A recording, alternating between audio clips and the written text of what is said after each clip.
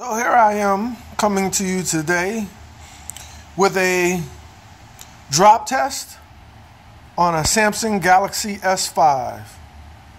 And I guess I should qualify by saying that it was a serendipitous drop test on a Galaxy S5.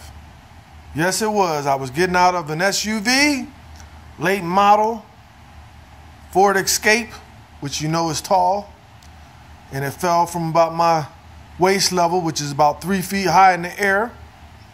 It hit the blacktop, and much to my chagrin, or rather actually to my pleasure, all I heard was rubber hit the blacktop. Because if you look closely, you'll see that this has a case right there, this little rubberized case, and it has a little bit of indentation going around it. It basically saved my screen. You really can't tell that I ever even dropped it. So I'm giving it a thumbs up to this accidental drop test. Enjoy.